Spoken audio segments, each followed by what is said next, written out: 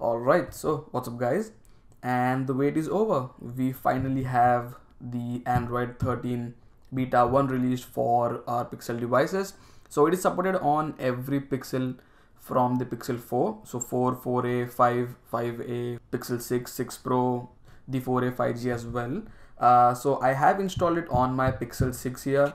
So we'll be taking a look at what all is new in the Android 13 beta 1. This is no longer the developer beta. This is the actual public beta that you guys can download and check it out for yourself, how everything is working, and you can report bugs and so on. So yeah, I have just installed it on my Pixel 6 and we'll be taking a look at what all is new, what is actually changed in this particular beta. So for confirmation, this is actually the public beta 1, no longer the developer beta. So if you want to install it on your Pixel, all you do is go into Android beta program. There we go, on Google.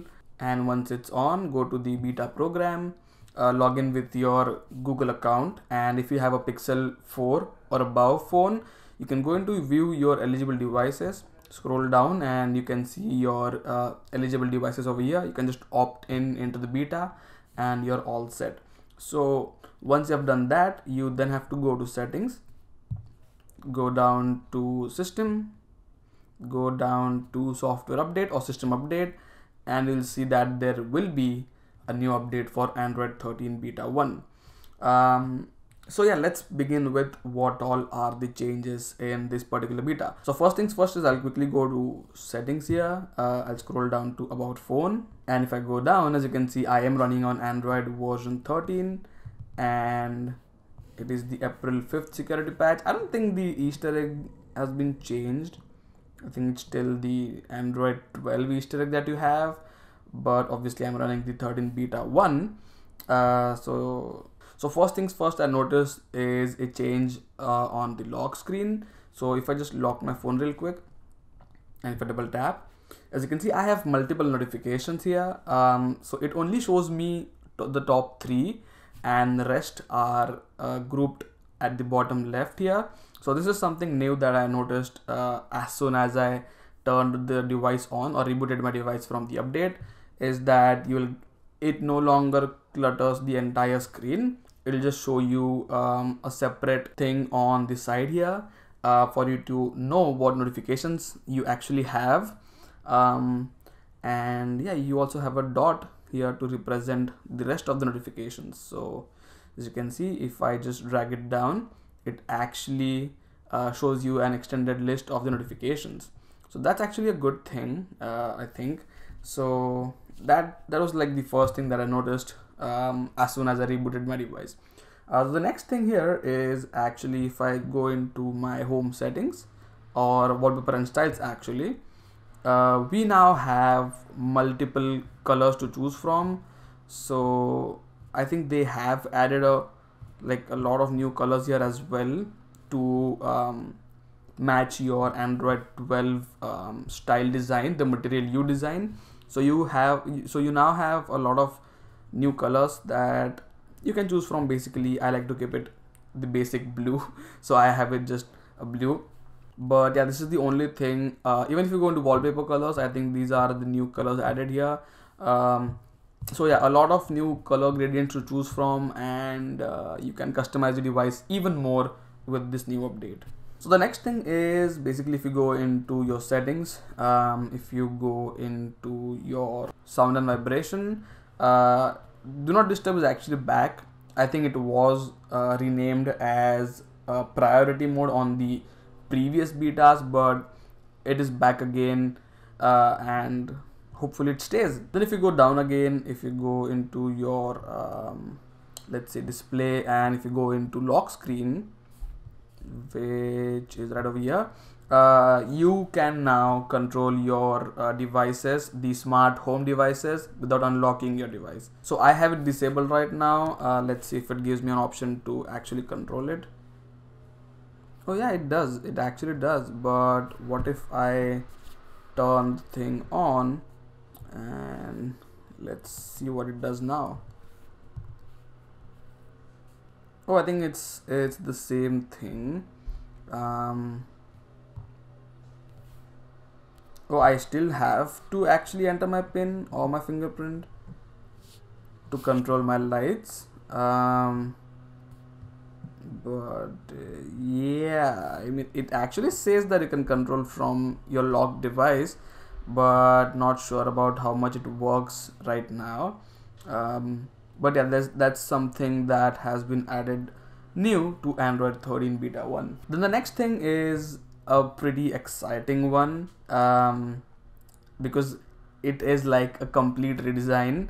So if I just quickly go into Spotify and I'll just quickly play a song, let's say this song, and once it starts playing, there we go. If I scroll down, there is a complete new redesign for media controls. So as you can see, it says that you have the song. If I just skip ahead, if I just play, as you can see, I'll just quickly reduce the sound here, and if I just play the song, as you can see, the previous part that it played actually does the worm thing and the rest of it is just a plain line. So that's like a really good thing. If you pause, it goes back to normal, but if you play it again, as you can see, it does the worm thing again. So this is like a new media control that you have, and it now says one active app, and it's Spotify. You can stop it if you want. You also have the settings icon over here and a power icon right over here. So what if I just stop it? Okay, it doesn't go away, but I think I can play it again from, yep, I can do that. So it's actually very beneficial. I'll just quickly play something on YouTube and let's see if it actually rolls over to the other side. So let's say I have a song playing here, and then I go back.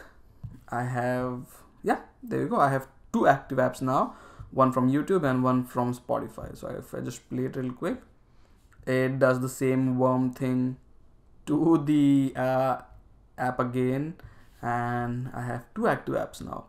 So that's actually pretty nice, and yeah, I do really like the new redesign that the media controls have with it. And there are like a bunch of minimal changes that Android 13 has brought with it. For example, now the Android USB debugging icon has been changed to support the new Android 13, which is Android Tiramisu logo. So that's another thing that has been changed. Then the next thing that's been changed is I think the clipboard menu. So if I just quickly copy this, as you can see, you'll get a pop-up at the bottom. You can just edit it if you want.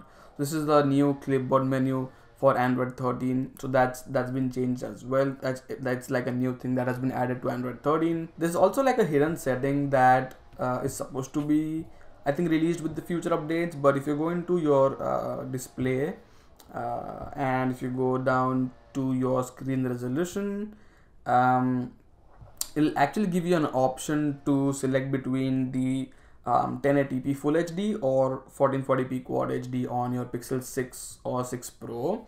So for the 6, I think it's a 1080p display, but if you are running, or if you own a 6 Pro, you can basically get that option, I think, in the future on your Pixel 6 Pro. And I think that's pretty much it as far as Android 13 goes. I mean, you already had the developer betas, so I don't think it's going to be changed that much from the developer betas. But yeah, a lot of new features to be found in the coming betas as well. So I'm pretty excited to test out the new upcoming betas, the beta 2, beta 3, beta 4, and for now it's more like an under the hood change. So if I could just dismiss, oh, I can't dismiss this. I'll just quickly stop the apps. Let's see what happens, and then I can dismiss it. Oh, so that's not bad. And yeah, again, a lot of under the hood changes here. As you can see, we now have the icons over here, and yeah, I mean, if I find any other changes, I'll just put it down in the comment section, or I'll link a thread down below from a very reputed person Mishal Rahman from Twitter. He is like a god when it comes to Android developer or beta updates. So I'll leave his thread down below if he updates it with any changes. But for now, that is pretty much it for this video. This is the Android 13 beta 1. Again, if you want to try it, you can do it right now. And I don't think it's that buggy, but I'll definitely update you guys in the future on how the beta is holding up on the Pixel 6. So for now, that is pretty much it. Thank you for watching. If you like this video, give it a big thumbs up and do subscribe to my channel if you haven't already. And I'll catch you guys in the next one.